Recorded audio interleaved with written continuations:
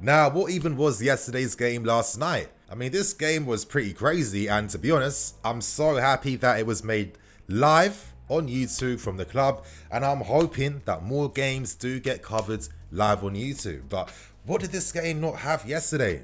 It had the return of our legend in Cech. Of course, it had goals, it had moments, it had passion, and it had a crazy melee that involved Danny Drinkwater getting sent off. Big man Danny at over 30 years old, kicking out at a 17-year-old. So it was definitely entertaining, it was definitely worth watching, and I'm going to break down how Big Pete did. I'm going to break down the game, and to move on afterwards, I'm going to move on to the second story covering Tomori and a potential low move to Leeds this January. So I hope you guys enjoy. Before I get into anything though, I want to say a massive shout out to eToro for sponsoring Blue Lions TV. Now, I'm sure you guys have seen eToro adorning many sponsors for many Premier League clubs without knowing exactly who they are.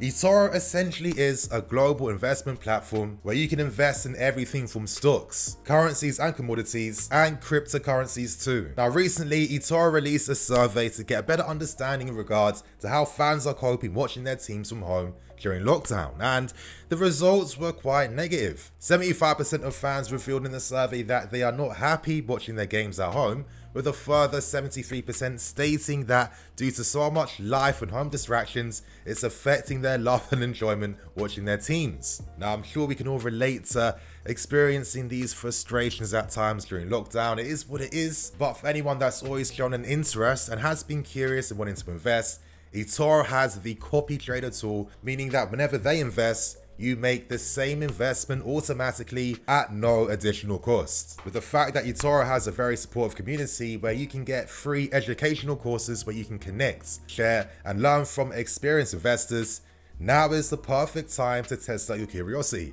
You'll find all the relevant information in the description below, and click on the link in the description too. Now, when I tell you that last night's PL2 game versus Spurs was lit, it was sick, it was entertaining, it had everything, and I'm praying, I'm hoping that from now on, after how the stream just banged on YouTube last night, that we're going to start seeing more games for our academy on a regular on YouTube, because I really feel like there's such a massive audience that wants this, and it's a great opportunity to see the next youth to blow and to come through. But anyway, last night's game obviously was going to be dominated by Wunderkid goalkeeper Cech, and to be honest, I think you guys might be wondering, Nini, why exactly was Cech playing in yesterday's game? Now, I'm going to give you guys a quick explanation, and of course, COVID plays a part in regards to why Cech was even involved in the first place. Now, to let you guys know very quickly, due to COVID and clubs need to follow the strict guidelines, it does mean that now players can't train freely between the age groups.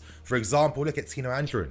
Now that he's with the first team bubble, now that he's training with the first team, he can't now train with younger age groups. He has to remain with us. And due to how life is right now, it does mean that some unique situations can arise. And I have to give massive credit to the club for having that foresight to just keep themselves protected on all front. Now, Big Pete was registered as an emergency goalkeeper, and the reason for that was that two reserve goalkeepers, Luca Bergstrom and Carlo Ziga, were not able to take part in yesterday's game. In the case of Luca Bergstrom, of course, in the case of Bergstrom, if he had played last night's game, that would have been 2 games in 3 days, and based on the advice of coaches and staff, that was something that they weren't willing to do and willing to risk. Now, in the case of Carlo Ziga, it's the same situation as the Tino Andrin example.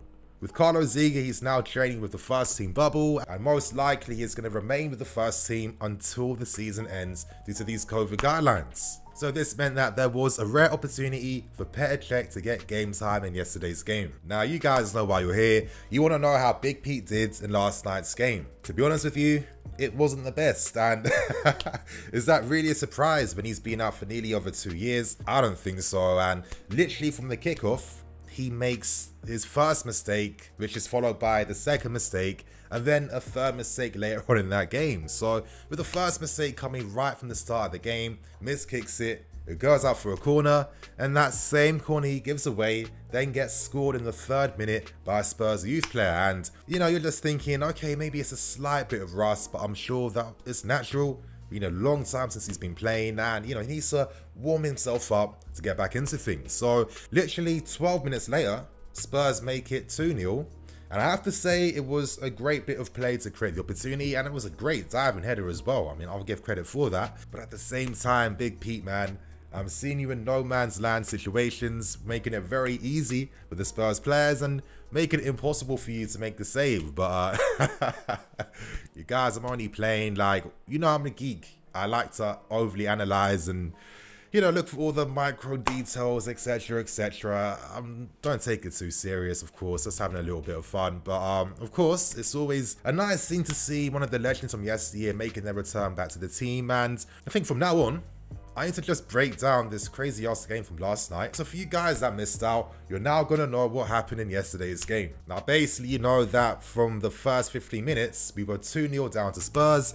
And I have to say, massive credit goes out to our PL2 manager in Andy Myers, who came back from his spell at Vitesse, just working and training with the coaching staff. He made one big tactical change, and that was turning us back into a 3-4-3 team. This way it meant that we had Livramento bombing forward as a wing back, and then we used George Nunn as our left wing back to give that shape and that balance. And no surprise that when we made that tactical formation change, it felt like the game was going back in our favour. And on top of that, both the wing backs were involved to get us back into the game. Now, to start with the first goal, this was some good persistent play from George Nunn. Now, he doesn't tend to really play as a wing back all the time. He tends to play further forward, but with players in our academy, they can play in a ton of different positions and different formations. So it's only natural that he can still do bits playing as a left wing back.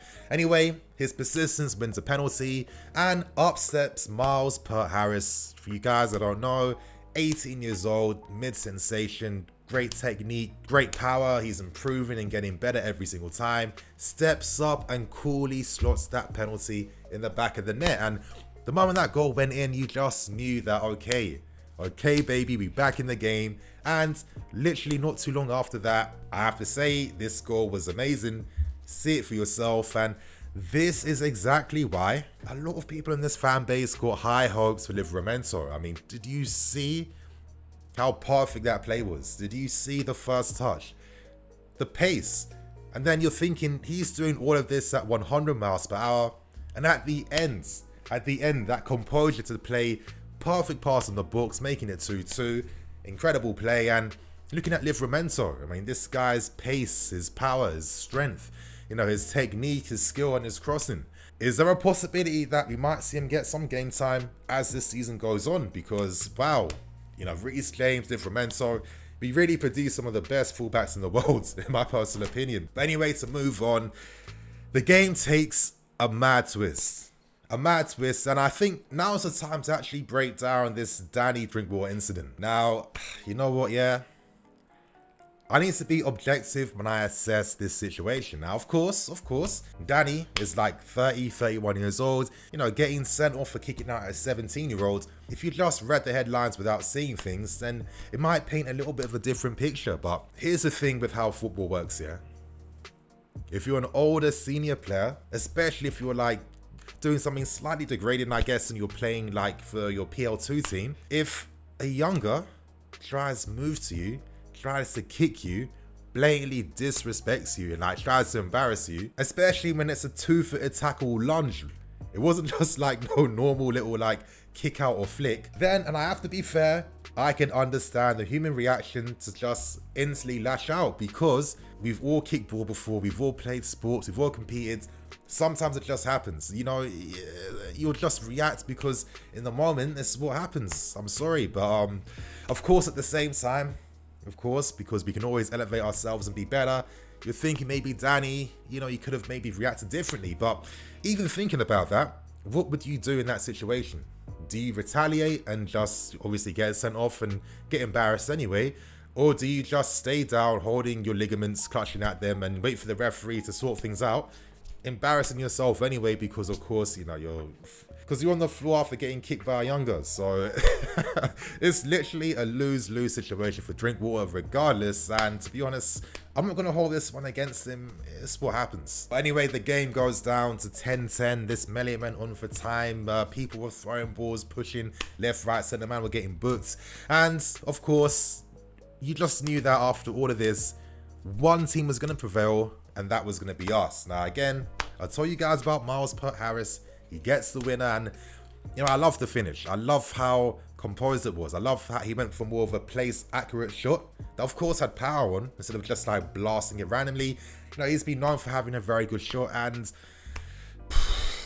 this guy's another impressive player, and I'm hoping from next season he gets a good loan move so we can see what he's fully about playing men's football. But thank you guys, that was basically the breakdown of the crazy game that happened yesterday. I'm sure everyone's got their thoughts and opinions, but now it does seem like Tomori might be a player that is on the move in this January window. Now, reports have come out today from Football Insider suggesting that Leeds United are now strongly considering Tomori as an option for a loan move. Now, with Leeds, it was quite interesting because Bielsa came out only a few days ago stating that, yes, Robert Koch is out, but we are stacked with defenders in our team. I'm going to rely upon them, and we're not going to be in the market for another defender. Like, you read these quotes sometimes and you just know it's just utter BS. I mean, of course they're going to be in the market for a new defender. It's the standards. They want to stay up in the Premier League and they can't afford to go down, and they need PL quality defenders to help them stay up. So in comes Fikayo Tomori, because of course their big money centre-back signing in Cech, who was signed from Freiburg, he's out with a knee injury for the next 3 months. Now, is it really a surprise this was going to happen? Because when Leeds signed him, he already had a little niggly knee issue to begin with, so it seemed like it was further exacerbated, you know, playing Premier League football, to be honest. So the question now is, would a Tomori loan move to Leeds United be the best move to make? I think potentially, and I think that in situations like a January window where your options are limited, game time's key, game time's important, and quality of game time is the most important thing. Under Bielsa, due to the football that Leeds play, due to how they play out from the back, of course, this is an opportunity for Tomori to play proper football, learn and grow. But at the same time, it's also a Leeds United team that will let in goals for fun. And if you're Tomori playing for a back line that will get no protection at times from the midfield or from the attacking players not pressing properly, you'll become an automatic scapegoat, because everyone still thinks that whenever you concede goals, it's exclusively a defense's fault. So it's definitely something for Tomori to consider, but at the same time, he could look towards Ben White and how well Ben White did on loan at Leeds last season. I guess the only difference was that Ben excelled in the Championship, where of course you're going to look a lot better and stronger because Leeds obviously got promoted. So I don't know. I think that if this Leeds move was a last resort, like desperation type of thing, then yeah, I would understand him making the short-term loan move to Leeds. I think that getting PL minutes and time is good. I guess for me, I'm hoping that if Leeds are showing interest, hopefully other clubs, especially some of the links coming from Europe, they get more concrete, they get stronger, and Tomori gets a good loan move where he gets quality game time and quality minutes. Very unfortunate that he could not get that loan move to Everton. I mean, can you imagine him working under Carlo Ancelotti, playing week in, week out? It's like sometimes we have to think about the long term, you know? When we knew there's a real situation that we could really be left with 5 defenders by the time the window ends, should have got rid of one of the easiest players in Tomori to let him grow, learn and get those minutes, because this is where it gets frustrating being a young player at a big club. People will call you out for, you know, not fulfilling your potential, but, you know, due to the pressures and responsibilities that happen at the very top, you know, sometimes you just can't afford to take a risk on giving a young player a chance that probably needs at least 5-6 games to really show what he's about. So very unfortunate, very unlucky, but if I'm Tomori, I'm not taking this personally. Time to get some game time and come back stronger. So you guys, that was the news for today. I hope you enjoyed. Please like, comment and subscribe. I'm Nini FC. This is Blue Lions TV. I'll catch you guys later with some more videos.